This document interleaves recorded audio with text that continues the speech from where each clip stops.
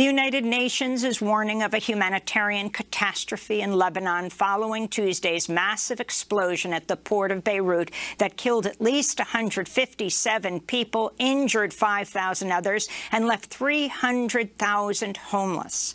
French President Emmanuel Macron visited Beirut on Thursday and said France was ready to aid Lebanon, but only if officials enact reforms cracking down on widespread corruption.